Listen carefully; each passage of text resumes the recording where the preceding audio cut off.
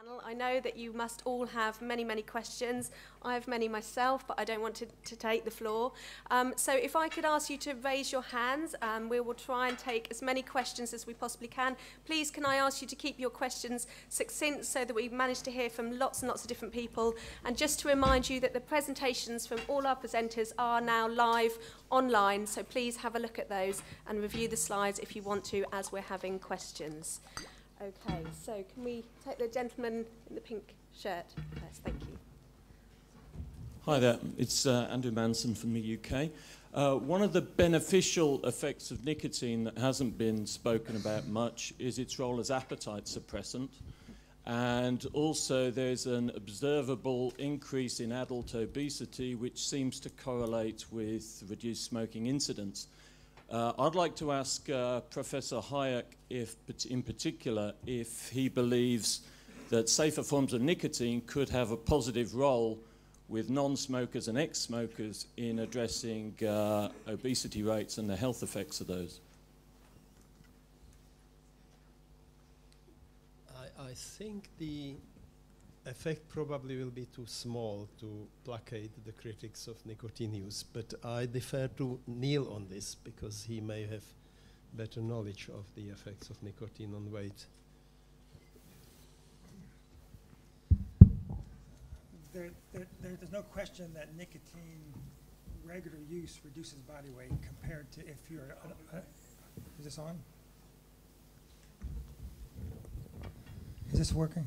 Okay, sorry, it wasn't. There's no question that regular nicotine use lowers body weight. If you look at cigarette smokers versus non-smokers, there's an average difference of about 3 kilo or 4 kilo, which when you quit smoking, you regain back to baseline on average. The question has really been whether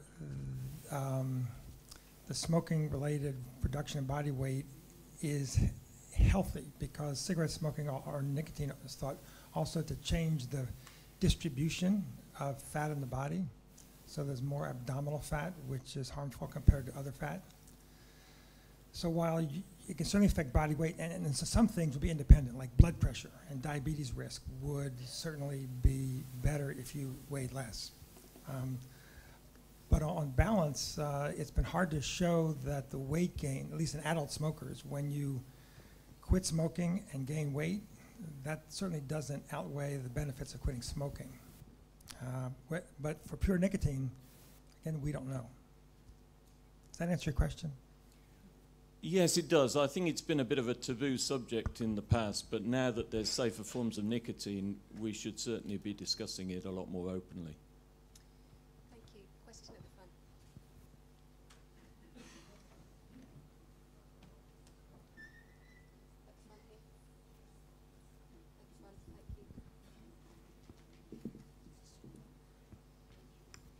front. This is Rajesh, and maybe this is for Lynne or Neal. When you interpret nicotine effect using smoking, how do you, there's so many other confounding factors around there. Any comments on it, any one of you? This is heavy. Is this on? Yeah. Yeah, I mean, I acknowledge that there's a lot of studies have shown changes that are associated with smoking, but it is very difficult to isolate the effects of nicotine.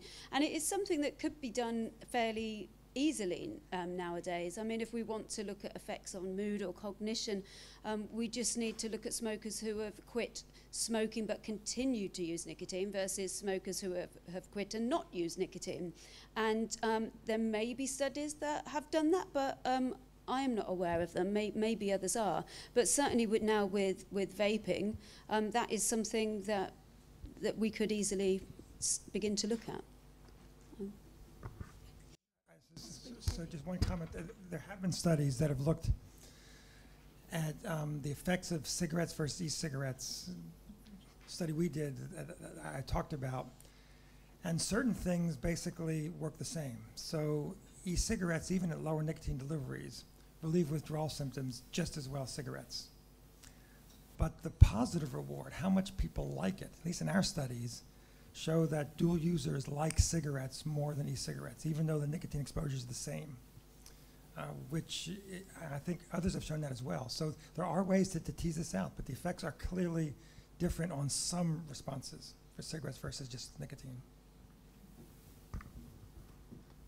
Take a question here at the front. Hello, I'm Thea Jordan from the UK. This is a question for Professor Hajek. At one point you talked about middle-aged people who'd been smokers for a long time who were then vaping. And I just wonder, is there any point in making any efforts to get those kind of people to quit vaping? Or could it in fact be a lifetime form of monitoring and managing their previous habit? As far as I'm concerned, Sorry. It was for you, actually. It was for you.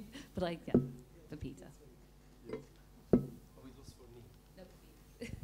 yes, as far as I'm concerned, I can't see anything wrong with people continuing to vape for the rest of their life if they're so inclined and they find it rewarding. And maybe would you like to, Neal, would you like to comment too? Well, for me, the biggest issue is whether they're confident in not relapsing to smoking. If there's the alternative of smoking, then I have no concern with lifelong use of vaping.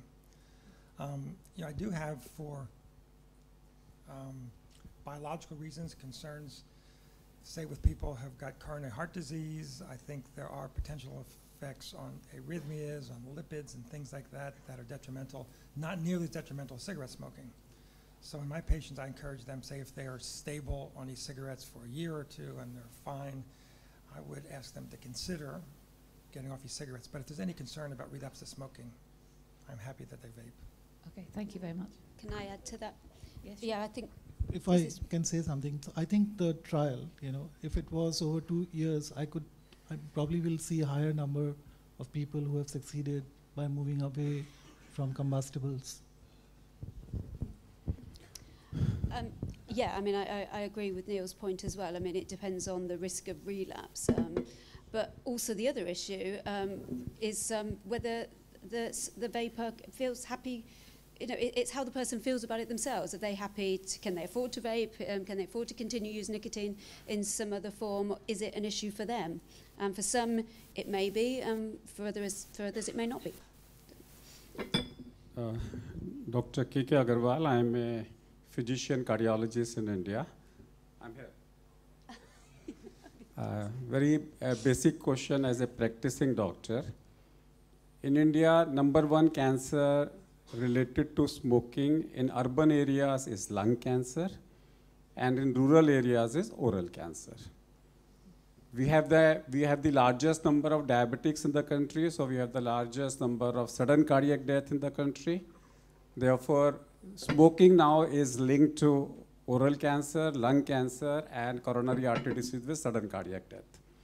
One of the slides showed that apart from COPD, that is chronic obstructive airway disease, where it has been said that nicotine is not linked. In all other situations, nicotine is linked. And we also know that nicotine is less harmful than tobacco. In terms of numbers, what is the number we can tell the patients that if you switch from combustible tobacco to nicotine smoking or vaping, what will be the percentage reduction in lung cancer? What will be the percentage reduction in oral cancer, shifting it to snus? And what will be the percentage reduction in sudden cardiac death? Because that's the only answer people ask us a question with that, as a medical doctor. Neal? We'd love to have the answer to Well, I think for sure for lung cancer, the risk will markedly drop off depending on how long they've been smoking. But the risks, I think, will be very low. We still don't have data on whether there is any promotion effect if you had pre-existing lung cancer, but certainly much less than cigarette smoking. And I wouldn't give that a number. I would say it's very low. You know, for oral cancer, there are also some biological studies suggesting that nicotine could promote oral cancer, but again, my sense would be that would be relatively low. For sudden cardiac death, I've got concerns because, as you know, when you have increased sympathetic activity and you have ischemia, you have not enough blood supply to the heart, your risk of having a fatal arrhythmia and sudden death is higher. And the data with Swedish snus, although the risk ratios are relatively low, show that fatal myocardial infarction is higher in snus users, even though myocardial infarction itself is not higher. So it looks like the fatality rate is higher, and that could be all consistent with sympathetic neural activation. So and again, I get back to the question, if I have someone with coronary disease, if they're confident in not smoking, I would like them to get off, because I think there's a risk, not super high compared to smoking, but there is a significant risk. Bravos from Germany. Here, one question. I often talk to dentists, and they report to me that when they have smoking patients, the output of the treatment often is reduced, and even in the placing of implants, this is a big issue. And when we talk, they talk about nicotine as one of the reasons why this is. Do you have any data comparing smoke in the dental area, the treatment, versus the nicotine? So is it a nicotine effect, or more likely that it's a smoking effect? I'll start with that, although I don't know the answer, but I do know, is it Richard Halliday who's just recently had funding to look at that? So I don't know the answer, but I know there is a study that's recently been funded to explore the effects of nicotine on dental hygiene, specifically through vaping. Anyone else? Yes, so what was your question about implants specifically? Nicotine versus smoking effects on dental hygiene. But were you talking about the survival of dental implants or just dental disease in general? Yes. The output the dentist reported to me when they place implants in the area, in the mouth area, cavity area, the output of treatment more often after many years is worse than non-smokers. So they relate this effect on vasoconstriction on the mouth area, because they say that the blood flow is reduced through the nicotine. So I'm not sure if it's the toxic effects of all the ingredients of the smoke that affect more the cytotoxicity of this is the reason, or if it's really the reduce of blood flow in the area of the implant through to the nicotine. Right. Well, there certainly is a biological plausibility for nicotine to do that, because it does constrict blood vessels, it does reduce flow. And some people, like plastic surgeons, when they're doing skin transplants, don't want people to use nicotine because nicotine clearly reduces skin blood flow. You give people pure nicotine, their skin temperature drops. So I think there's a biological concern. I just don't know if there are any data on pure nicotine. Saul Schiffman, University of Pittsburgh, and Penny Associates, consulting to Reynolds. I guess the elephant in the room has been this brain damage issue that Neal didn't have a chance to talk about, that Peter addressed. So I'd like to get both of you, maybe all of you, to re-engage that and to comment, as Peter did, that we've had decades of much greater nicotine exposures without anyone ever saying they'd noticed some kind of brain damage in adolescence as a result. And I'll also comment that when I look at the evidence that's cited, what's cited is changes in the brain, and that gets translated into damage.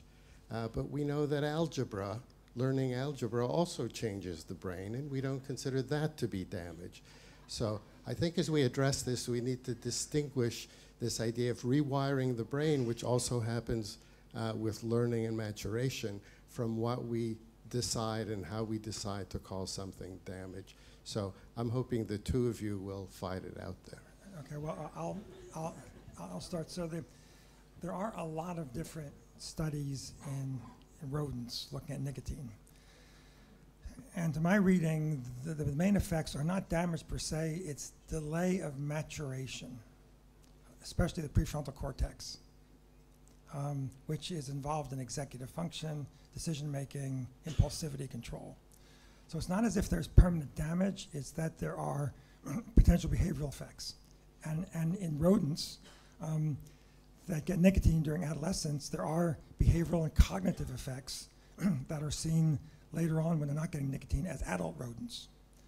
And for drug-seeking behavior, there are animal studies exposing rodents to nicotine during adolescence and then stopping nicotine and exposing them to drugs like cocaine later on and showing increased self-administration. So I wouldn't call it brain damage. In humans, it's very difficult to tell because of confounding of all sorts, but I don't think people think that it's causing people to become senile as an adult. It really is their behavioral effects in adolescents and young adults. How significant they are, I don't think we can tell. But it's hard to say that there's not any. And so I think when decisions are made about adolescent using nicotine, these things have to be at least considered, although we don't know how important they are. So I have a question for Neal. How would it manifest itself? What are we talking about? Well, I think your comments about drug use. So in theory, based on the animals, drugs of abuse would be more reinforcing in young adulthood, for example, if there was nicotine use as an adolescent. There could be more impulsivity, more motor vehicle accidents, more all kinds of impulsive behavior problems. So you would expect a higher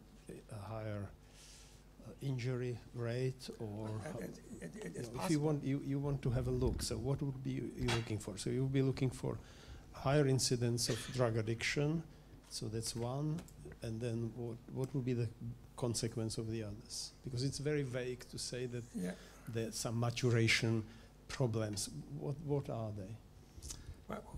Well, I think you could look at risk-taking behaviors, at accidents. With cigarette smoking, it's been very difficult to do that because of the confounding of who is a cigarette smoker. But I think with kids who are relatively low risk for cigarette smoking using e-cigarettes, actually could be a way to look at that question now and see if there is any difference. In drug use and accidents. Those would be two things I would look at. Can I step in at this point? I mean, not so much in adolescence, and as Neal says, it's so difficult because of the confounds. But I think it was the British Doctors survey showed that long-term smoking was associated with a cognitive decline between the ages of 45 and 55. However, this wasn't shown in former smokers. Now, obviously, this is probably not a nicotine effect. It's more likely to be a smoking effect. But those kind of studies can control for some things like earlier educational achievement and baseline cognitive functioning. So although I haven't seen any evidence in adolescence, it could be that continuing to smoke over a longer period of time affects cognitive decline later in life, although acute effects of nicotine may actually have a boosting effect as well. So, but again, very difficult to disentangle the effects of nicotine versus smoking. Bengt Wiberg, snus innovator and advocate for EU for snus. I have a question to you in the middle. You mentioned snus can cause, what do you call it, sudden infant death syndrome, and we have 10 million inhabitants in Sweden, and we have about less than 30 cases of sudden infant death syndrome each year. We also have the highest rate of population using snus in the world, and when it comes to SIDS, we are number 275 of 290 nations in the world. Would you like to comment on that? It's a great question. I actually did not mention sudden infant death, but it's a great question because that is thought to be increased by in utero nicotine exposure. What we know about snus users, at least what I've read in Sweden, is that there is clear increased risk of low birth weight, of prematurity, of preeclampsia, which is high blood pressure before pregnancy, and also stillbirth. So there seem to be increases with risk ratios of from 30% to 50%, depending on which effect. But the lack of an increase in sudden infant death is really interesting because that would argue that in utero nicotine exposure is not causing sudden infant death. So that's a great, I was not aware of that, so thank you for letting me know. If I may comment on this, there are potential confounders. As we know, smoking and possibly snus use as well, although I'm not so sure about snus use, there's a very strong socioeconomic gradient. And within our populations, people who smoke are less educated, have more difficult lives, more stressful lives, and so on. So some of this may then also influence other health outcomes. But we have a randomized controlled trial which avoids all these confounders. There was a big trial of nicotine patches in pregnancy compared to placebo patches in the UK. And rather remarkably, there was no adverse effects on anything, basically. And the children were then followed up post-delivery, and they had actually better outcomes in the nicotine patch condition than in placebo patch condition, which could be because, and nicotine patch, by the way, didn't have any effect on quit rates, but it may have an effect on reducing smoking rate, which would then explain these better outcomes. But the results certainly do not suggest that there are adverse effects of nicotine take in humans. Now, it's only one study, and there may be some, but I would put quite an emphasis on this because this is randomized as opposed to allowing these confounders. My only response, if it's a study that I think there was actually a reduction of expired carbon monoxide suggesting that people getting nicotine patches were smoking less. So it's really difficult to sort that out if they're smoking less because that's a huge benefit. But one group were getting nicotine throughout pregnancy and the other didn't. So if there is an effect, it's not less.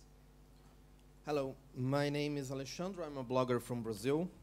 And one of the most common questions I get from smokers who want to try to use vaping is how much nicotine they need to use in their e-liquids in comparison to the cigarettes they consume.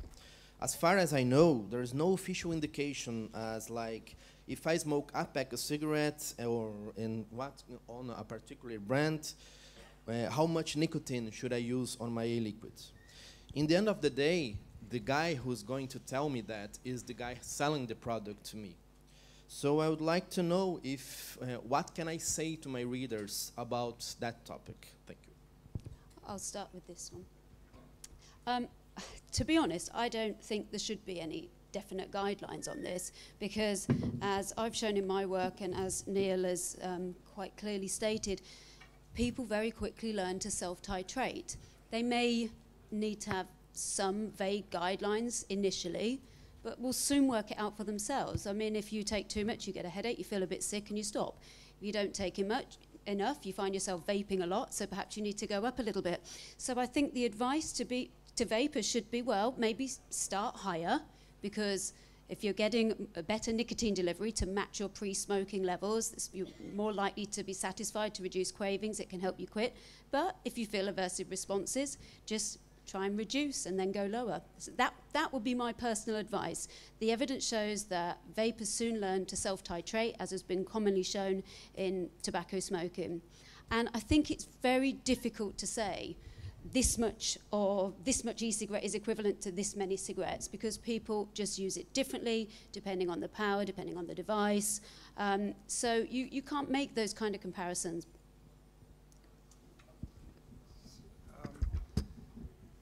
I certainly agree with Lynn, and I think there are two other considerations.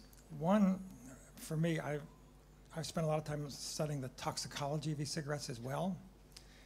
The advantage of a high nicotine product, assuming a person will titrate to whatever nicotine they need, is that they take in much less aerosol, and especially if you use a product that does not generate high temperatures, then the risk of breakdown products from heat and the amount of aerosol you're exposed to is much less. So from a risk point of view, I think high nicotine is actually better. Now, from an acceptance point of view, that might not be because some vapors like to have lots of aerosol. So it's like a balance between what the vapor wants and what is minimizing the health risks. Thank you. We've had time for 2 more questions. We'll take one down the front and then the lady there. Thank you. All right, yeah. A quick question for Dr. Benowitz over here on the right. For filming for our movie You Don't Know Nicotine, we've been talking to a lot of medical providers, and one of the things I've noticed is a big concern with this vasoconstriction. And it's been mentioned a couple different times. One of the things that nobody's really been able to answer for me is how long does that last? Is that a pretty quick effect as far as vasoconstriction, or is it a long-term effect with that?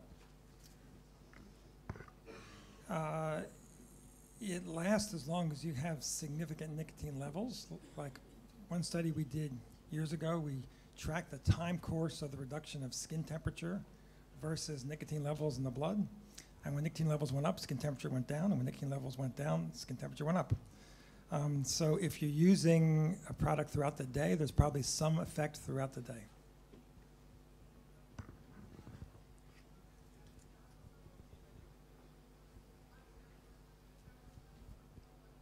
Well, my name is Eliana. I'm from New Zealand. I'm a pharmacist and also organic chemist.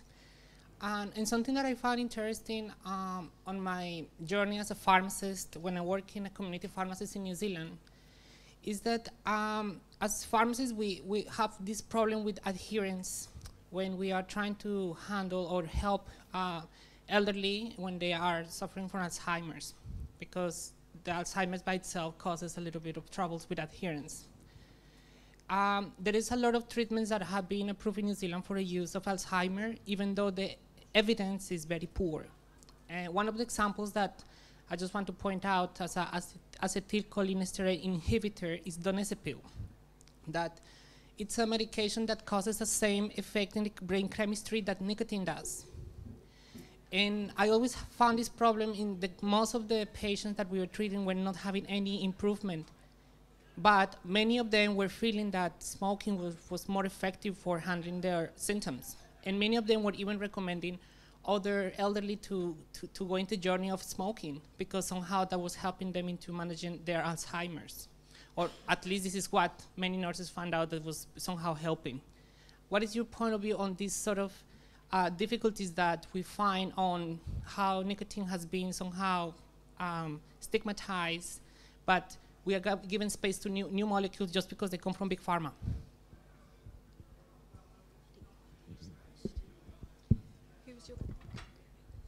Sorry, I didn't quite catch the question there.